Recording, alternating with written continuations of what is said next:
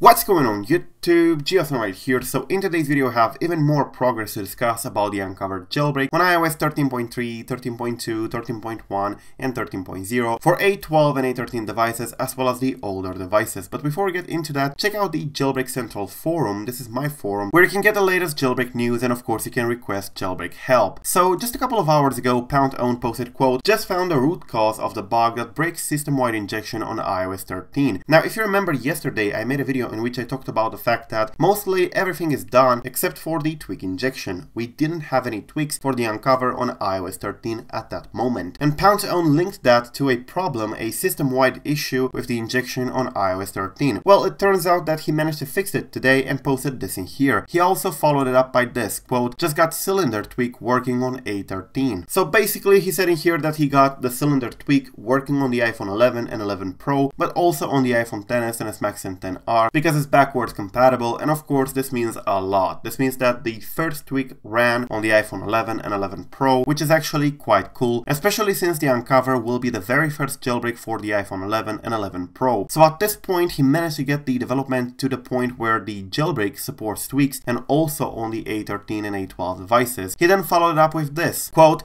"Just properly fix the issue that was breaking system-wide injection on A13, hashtag Unc0ver." Now, I explained in the previous video yesterday what the injection is meaning. So basically, tweaks are snippets of code who basically hook into another process, change the way that process works for a while, and then of course lets the process alone to continue its work. It only changes parts of that process. The tweak injection on a jailbreak is usually done with the substrate, Cydia substrate or mobile substrate, or substitute. And then he also posted in here, quote, "Successfully installed Snowboard and enabled the Felicity theme on A13. Tweak injection seems to be working flawlessly." So at this point we do have the ability to get themes and tweaks on the A13 devices, so basically the iPhone 11 and 11 Pro. Finally have themes and tweaks with the Unc0ver jailbreak for A13 and A12 devices. So at this point iOS 13 and 13.3 and stuff like that are completely jailbroken. Then Pawn followed up with this, quote, "I will now be working on cleaning up my changes and issuing a beta build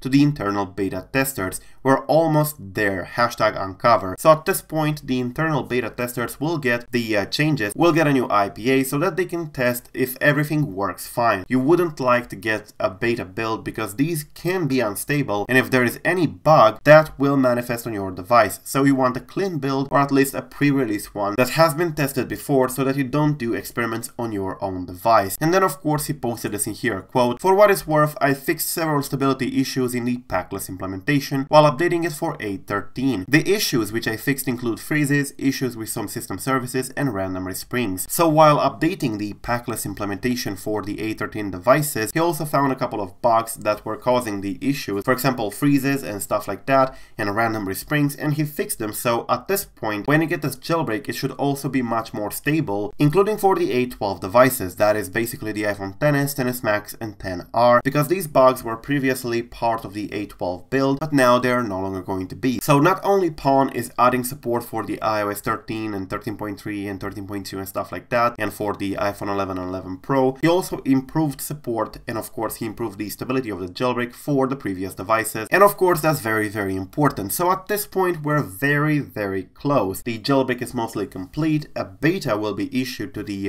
internal testers, and if everything goes okay on testing, he will of course be able to release. It's a quality controlled release, which is very important because you don't want to break anybody's devices and you don't want to release a buggy or untested build into the wild. He has a lot of followers and many people use Unc0ver, so it would be pretty irresponsible to release a non-tested beta build to the general public. So yeah, this is going to support the iOS 13.3 all the way down to the iOS 13.0 and everything in between. That includes 13.1, 13.1.1.2, 0.3, 13.2, 13.2.2, and 13.2.3. But 13.3.1, which is currently the latest version, will not be supported, so downgrade if you're already in there to 13.3 while it's still signed. So yeah, that's basically it. That's what's currently going on with the Unc0ver. We're very close, and I will keep you closely updated here on the channel, so don't forget to subscribe. Thank you for watching. I am GeoSnow, and until next time, peace out.